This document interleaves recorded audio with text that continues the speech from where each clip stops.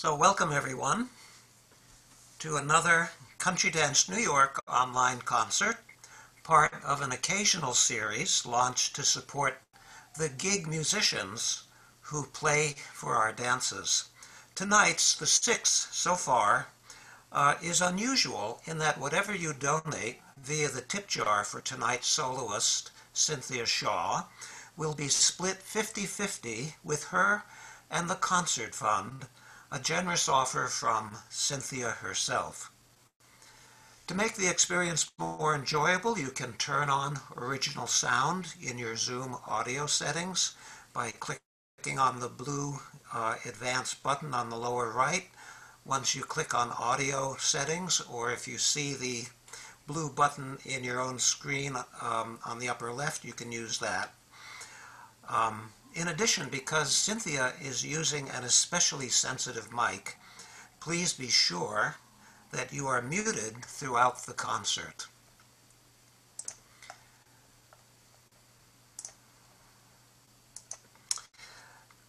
When we think of Cynthia, most of us have one or two pictures in our mind.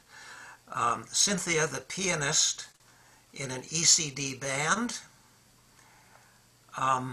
or Cynthia singing for a birthday or some other event at one of our breaks.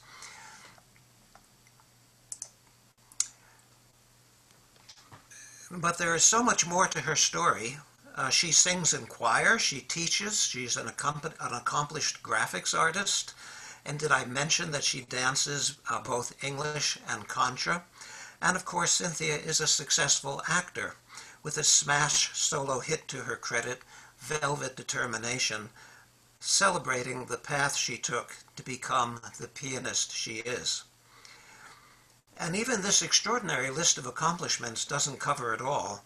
To learn more, please visit her website. It's entertaining and it's eye-opening. But maybe you don't have to, at least not this moment. Maybe it's just enough for tonight to sit back, mute your mics, turn on original sound, and listen to the classical side of Cynthia Shaw. Hi everybody. I'm so glad everybody's here. This has been, anyway, it's just really great to be here, and I want to thank CDNY for sponsoring this concert, and excuse me, and thank Paul Ross for hosting, and for Galen Fitzpatrick for helping me with all sorts of technical situations and new mics and an audio box and all of this stuff that I've had to set up in my home to play for you. As Paul said, many of you, it kind of surprised me actually at the dances when people be like, "Oh, you just play for dances," they not even knowing that I had like a master's degree from Manhattan School of Music in piano performance. So it's just so interesting how people don't know so much about each other, and yet we see each other all the time. So. And in fact, my teacher at Manhattan School, Dr. Solomon Makowski, I believe is in the audience here, and so I'm really happy that he's here. Thank you for being here. And I want him to know that I still have the piano that he helped me buy, the Kawai, all those many, many years ago when I was studying with him. So the first piece I'm going to play for you is the Bach Italian Concerto. It's in 3 movements. I wrote them down so I wouldn't forget. There's an Allegro, an Andante, and a Presto. And the reason it's called an Italian concerto was that at the time of Bach, there was the style, an Italian style, which was the orchestra and then the soloist. Or on harpsichords, there were 2 manual keyboards on the harpsichord, and one of them would be louder and one of them would be softer. So that's the Italian style. What else I was going to say? I wanted to just read you one funny quote that I came across today, and then I'll play, which is, I'm in this Artist's Way group where we've been reading through the Artist's Way book, but we also started reading this book called Free Play. And in the beginning of it, there's just a little quote that I just think is just so awesome about Bach. Okay. There is the story of one of Bach's pupils asking him, "Papa, how do you ever think of so many tunes?" To which Bach replied, "My dear boy, my greatest difficulty is avoid stepping on them when I get up in the morning." So I just love this image of seeing all these tunes all over the floor in Bach's in Bach's bedroom, all of them like spewing out of his very creative mind. All right, so anyway, the Bach Italian Concerto. Enjoy.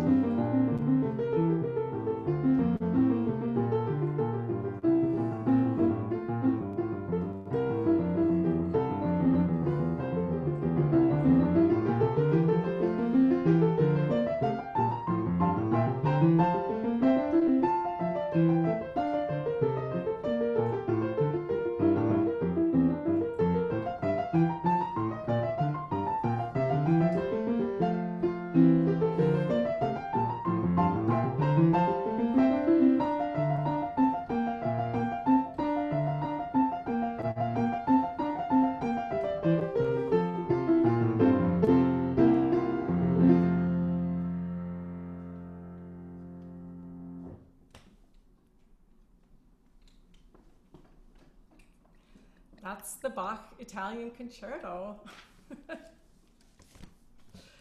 Thank you. So, I don't know whether you noticed, but there was this whole thing about turning pages. And people who play with music actually oftentimes have to coordinate and orchestrate and choreograph how they turn their pages, because sometimes the music publishers are really great about that, and they make the music so the page turns make perfect sense, but sometimes that's not the case. And I was just remembering back many years ago when I used to do a lot of musical directing. When you're playing a musical score, you know, there's 100, 150 pages of music, and you're constantly flipping the pages, flipping. And I thought, this is like 30 years ago, I thought, God, you know, it'd be so great if there was like some sort of like TV camera or TV screen that could be on your music stand here, right? And all you'd have to do to change the page is just touch a little thing on the floor, and it would turn the page for you, and you wouldn't have to constantly be turning pages. Little did I know what a visionary I was. That if I had only bought stock in myself, because those things now exist, like everybody uses them. So anyway, there you go. So the next piece I'm going to play are these two Bach Rhapsodies, two Brahms Rhapsodies, Opus 79. The first one's in B minor, and the second one is in G minor. And I have to say that I fell in love with these because I fell in love with the G minor first. I heard somebody play it on a recital in college or something, and I just loved it. It starts like this.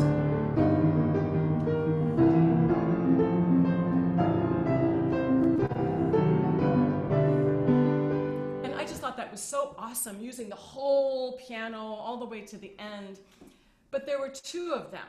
There was one before, and I thought, well, you can't learn one without the other because it's like a little set. So the other one, the B minor, was not as appealing to me, I have to say, but it had a beautiful middle section that I thought was just so, so gorgeous. So I decided to learn both of them, obviously, and now I'm going to play them for you.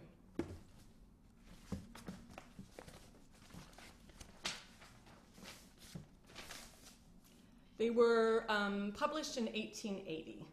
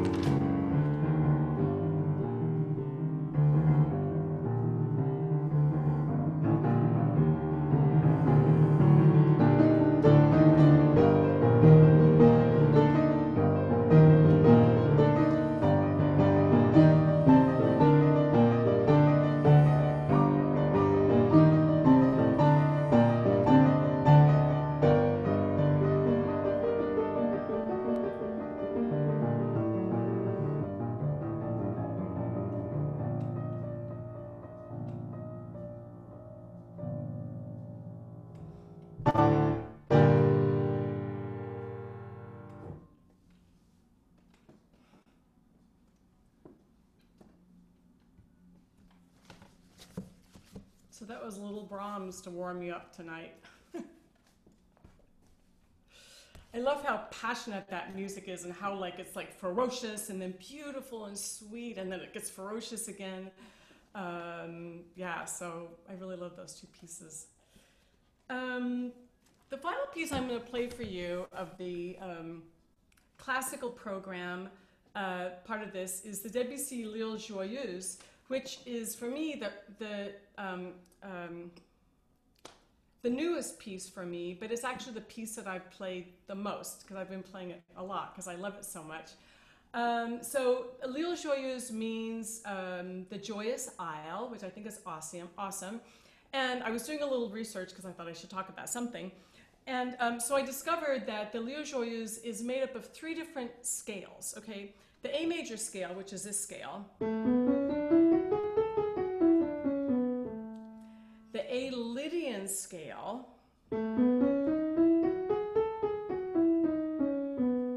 isn't that cool? And then the A whole tone scale.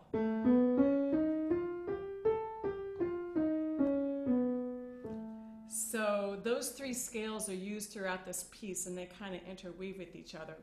The other really fun thing about this piece is that I have to read you this because I just thought it was so awesome. It's inspired by an early 18th century painting by Antoine Watteau called L'Embarque pour Kythera, or the Embarking for Kythera, the Greek island. So it's this painting is a scene of a party of people about to embark for the Isle of Kythera, which was the birthplace of Venus. And so it symbolized the temporary nature of human happiness. So the fun thing about this is that this piece was written at a time when Debussy started having an affair with Emma Bardock, a French singer who was married. He was married, she was married. And she was introduced to him by her own son who was taking lessons from Debussy. And she had already had affairs with Gabriel Fauré, so now she moved on to Debussy. So they went on a little vacation to this island, and Debussy wrote this piece. Or started this piece, and she, when he came back, he was so in love with Emma that he immediately told his wife that was it was over, he was divorcing her. And then his wife got so crazed that she went in Paris with a gun and she was going to shoot herself. So it's very dramatic. And so of course this is a huge scandal. So they hide it off to London, and when the divorces were finally granted, they married for a 10-year tumultuous marriage before Debussy died. So what one writer writes is, this colorful piano work depicts the ecstasy of lovers. Here we go, the L'Île Joyeuse.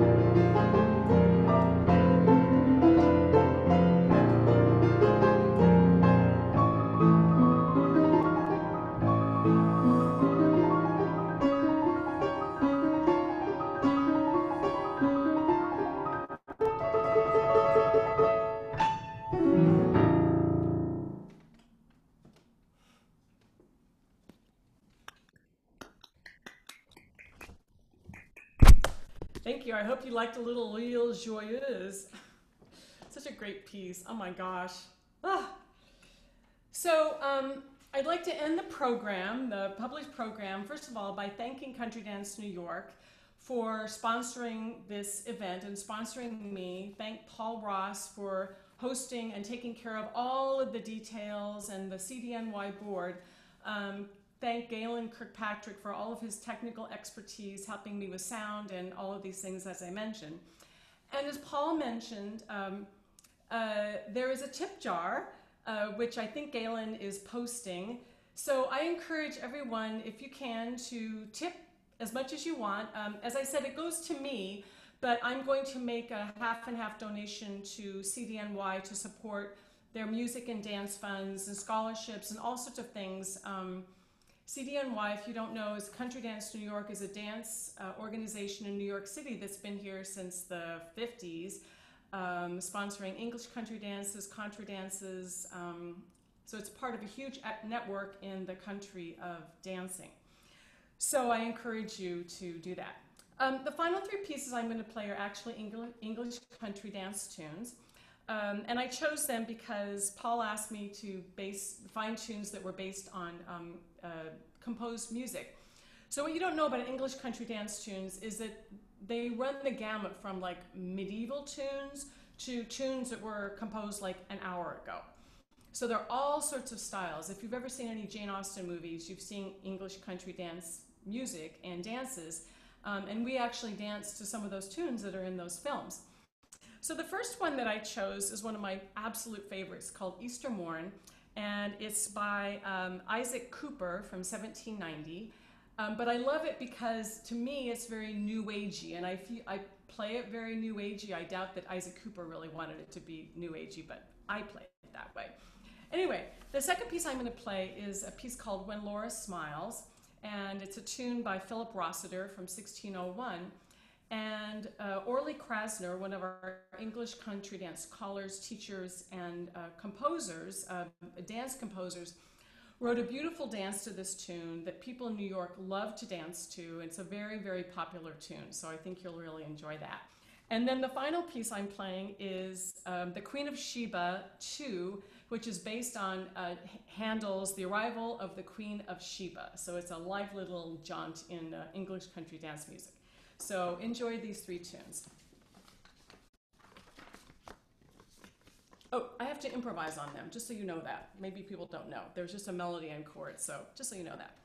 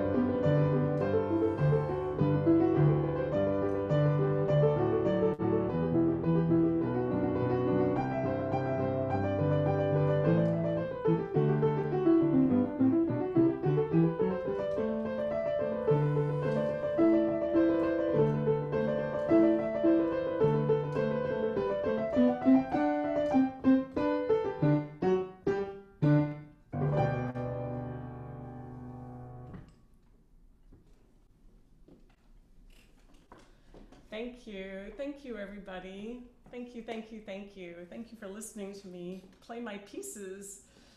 So rewarding. Just so, so rewarding. So thank you so much.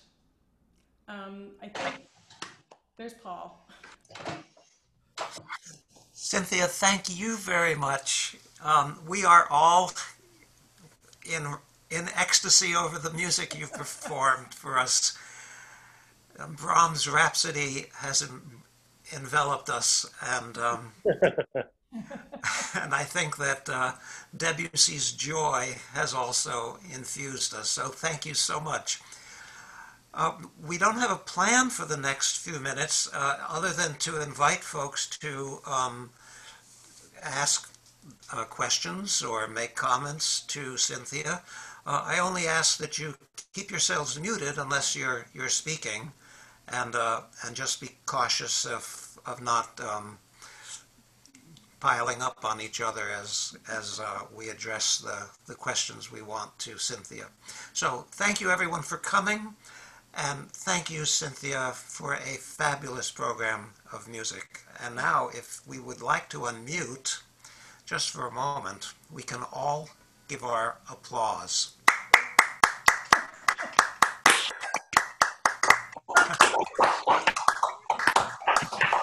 I wish I could add it to like wow, but I can't do that.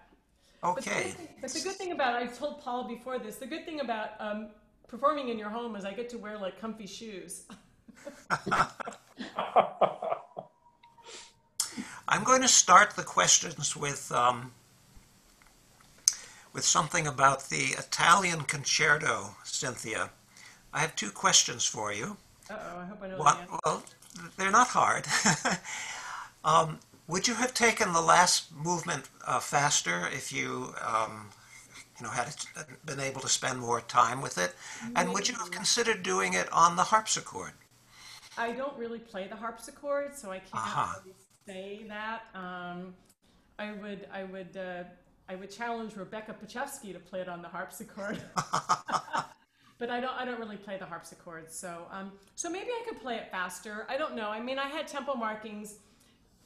I've played it since the '80s. I started working on it in 1982, actually. So at one point, I probably played it faster, but at this, I did not right now. Yes, But and at one point we danced faster. yes, that's true. That's true. Thank you. You're welcome. Um, isn't the Queen, Entry of the Queen of Sheba by Handel? Yes. Yeah, it's not Yeah. Vivaldi. Yeah. Did I say Vivaldi? No, Paul did. Oh, no, it's by Handel. Mhm. Yeah, it's by Handel, and I probably played it too fast for dancing, but there you go. It's a concert. So yeah. Yeah, so yeah, I wish I could read everybody's chats. So yeah, I don't know if anyone else has any questions, or the thing is that because of the pandemic, I've been home more, obviously, as we all have been home, and so many things have been taken away. But what was not taken away from me was the piano, and actually getting back to it in a major kind of way, that I really had the time to really devote to practicing the piano, which I haven't really been able to. And one of the pieces I did in a concert at the end of August was I played the whole Schubert B-flat major, the final sonata, which I had always wanted to play, and so I just decided, okay, this is my chance to play that sonata. It's like a 45-minute sonata. So Rebecca played the Bach. Anyway, so this is actually the third concert I've done, and I just feel really fortunate to make, as they say, a silk purse out of a sow's ear, being able to practice. So, Cynthia, Yes. would you like to tell us just a little bit? This is Paul. Yes, I know. Would Paul. you like to tell us just a little bit about the technical challenge of tonight's concert? Oh. I mean, the audio recording and so forth. Oh, that part. I thought you meant like the actually playing of the piano. So I don't know if people are aware of this or not, but at the beginning of the pandemic, everybody suddenly jumped to Zoom. Everybody. And suddenly Zoom, which was just sort of used for meetings a little bit, was suddenly the place for everybody to go. And Zoom initially had a really hard time with music. Music was a huge problem for Zoom, and you couldn't, like you'd be playing and all of a sudden everything would stop and then the sound would speed up and then slow down. It was just really, really awful. So obviously the Zoom engineers worked really hard these past couple of months to really up their game as far as they go. But then I had to little by little start buying equipment. The first thing I realized was that the difference between a Wi-Fi connection and an Ethernet connection, which I'd heard of Ethernet, but I didn't really know. But I bought an Ethernet cable, which is right here, and it plugs in directly to my computer from my router. And that changed everything. That made a huge difference. And then I had a mic that I had used for something else, but it wasn't good for music. And so this past week, I did all this research on mics for pianos. And so this past week, I made a major investment of piano mics that I have set up here, 2 piano mics with mic stands. And I had to buy an audio box.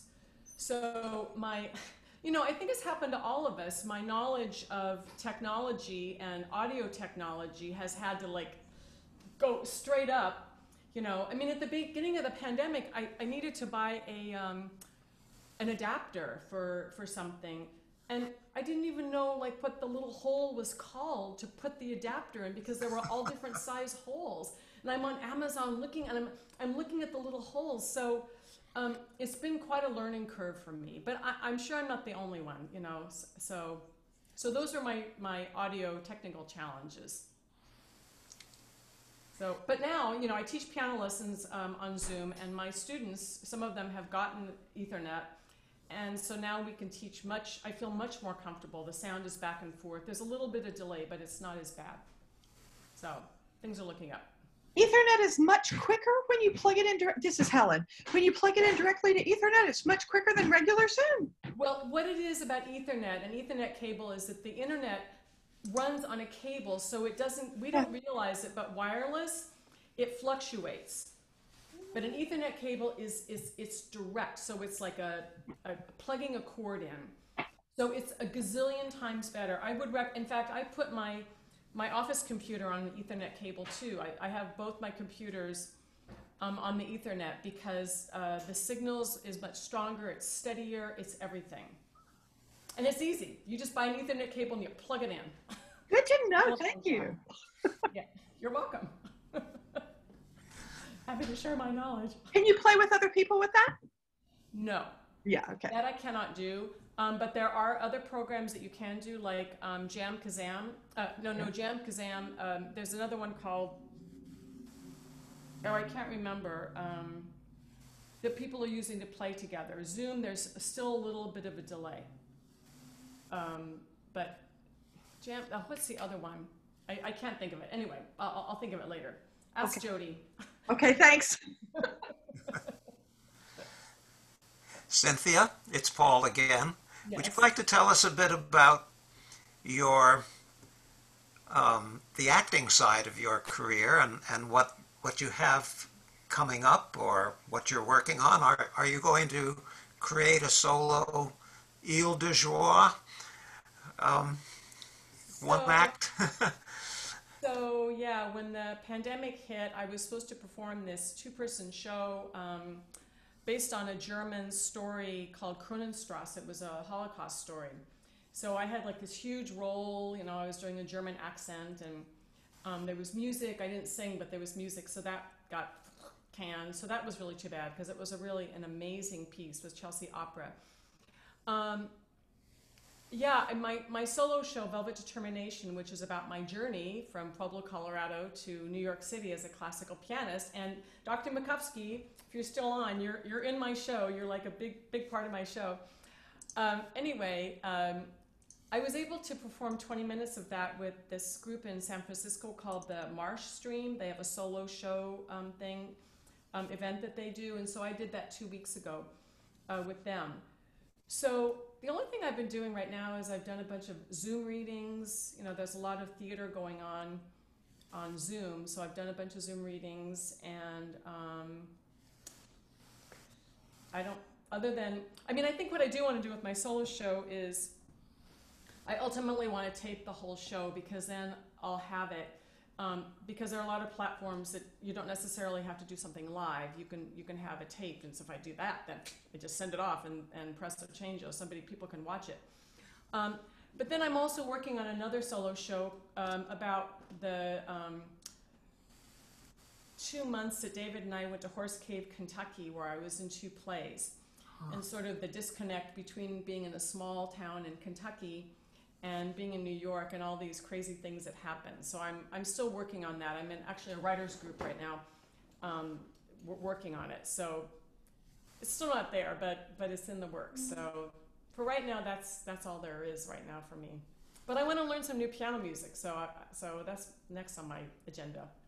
Well, then with your calendar so open, we'll have to think about an encore. Well, maybe in the next month I'll learn a brand new program. Lord knows. There you go. So, yeah. So anyway. Yeah. So, folks, are there any additional comments that folks would like to make, or questions for Cynthia before we say goodnight?